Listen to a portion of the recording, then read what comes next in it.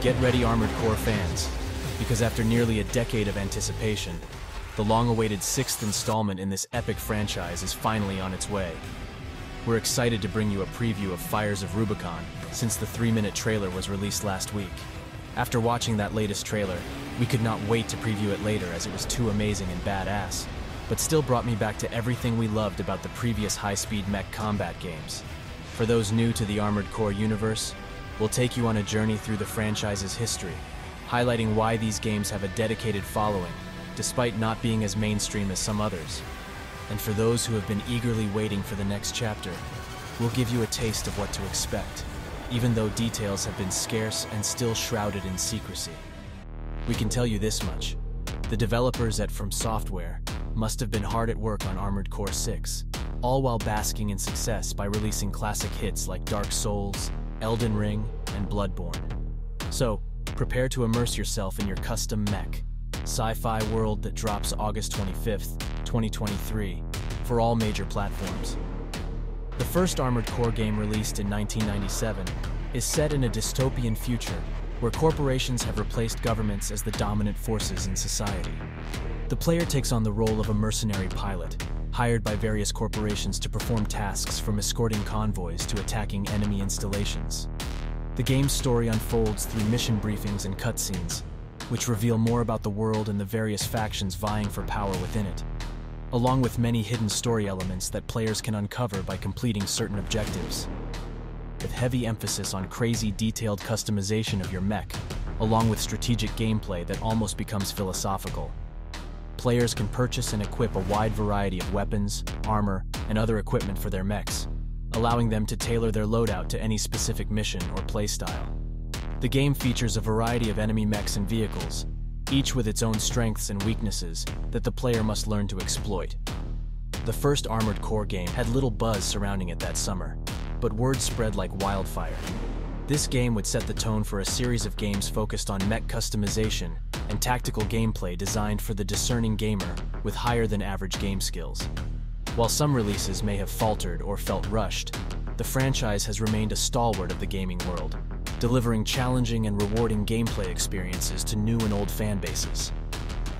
While there was a focus towards multiplayer modes later in the game's history, there was some mixed reception from players, feeling the game was best suited in the single-player format, along with multiplayer getting cancelled in regions such as North America and Europe due to lower player counts.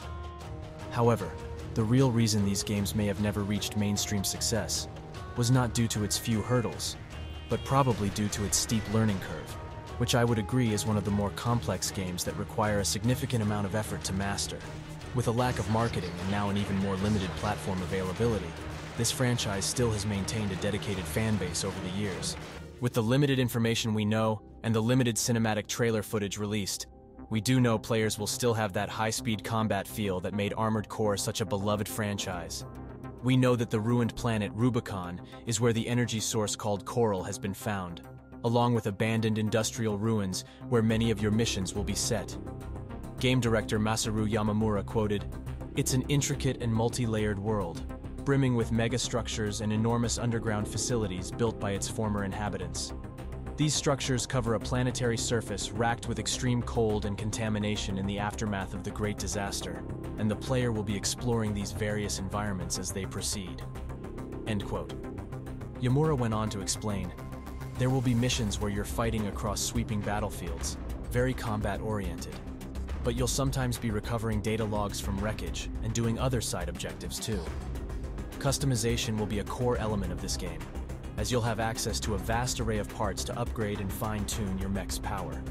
You can experiment with custom loadouts using 4 slots to hold weaponry, 1 for each hand and 2 on the back.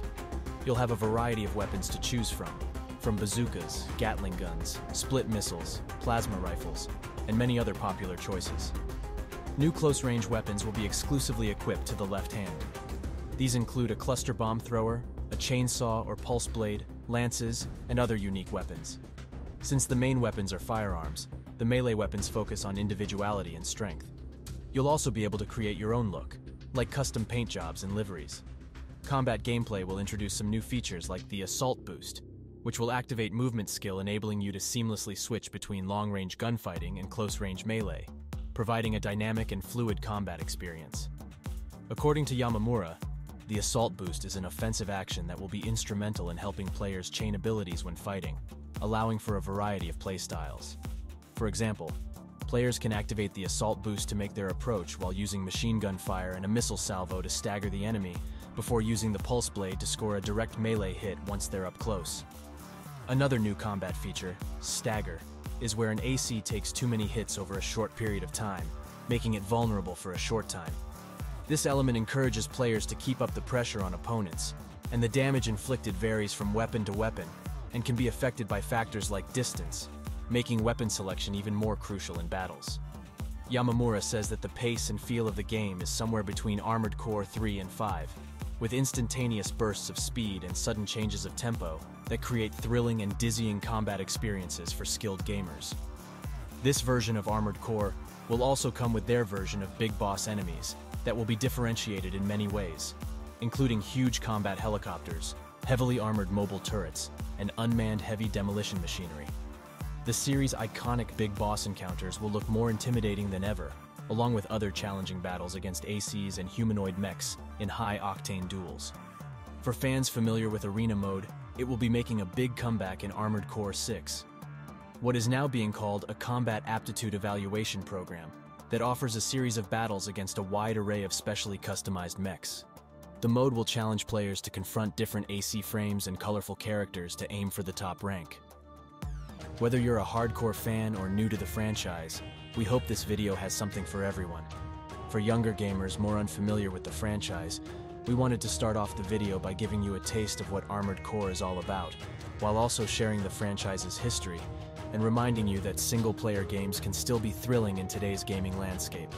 But let's not forget the true heart of Armored Core: fast-paced, omnidirectional combat that's sure to get your blood pumping.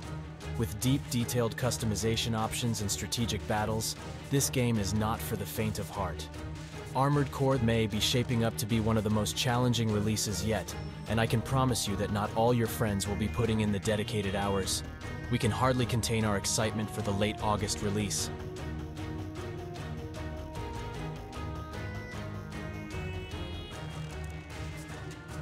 Armored Core 2, released in 2000. Set in a world where humanity has fled Earth to colonize other planets, players take on various mercenary missions across a variety of settings. The game introduced several new features from the original 3 years prior, including a streamlined user interface and the ability to use a boost to fly short distances. Armored Core 3, released in 2002. Set on a ruined Earth where the remaining corporate factions battle for control of resources and territory, while players join a mercenary group known as Raven and take on various missions to earn money and improve their mechs. The game featured a new Arena mode where players could compete against each other online. Armored Core Nexus, released in 2004. Set after the events of Armored Core 3, Nexus sees the player once again taking on the role of a Raven mercenary and battling various factions across a variety of missions. The game introduced several new features, including the ability to customize the AI of allied mechs and a new faction system that affected the story and missions. Armored Core Last Raven, released in 2005. Set in a timeline where the factions of the previous games have merged into a single entity, Last Raven sees the player taking on a variety of missions and battling other Ravens to determine the fate of the world. The game introduced several new features, including a new targeting system and the ability to eject from damaged mechs and continue fighting on foot. Armored Core 4, released in 2006. Set in a world where humanity has rebuilt after a catastrophic war, players take on various missions as a mercenary pilot. The game introduces several new features, including a new primal armor ability that could protect the player from damage, and a new faction system that affected the story and missions. Armored Core for Answer, released in 2008. Set after the events of Armored Core 4, For Answer sees the player taking on missions that require battling other mechs.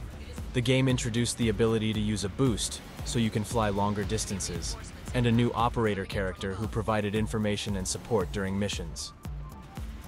Armored Core 5, released in 2012.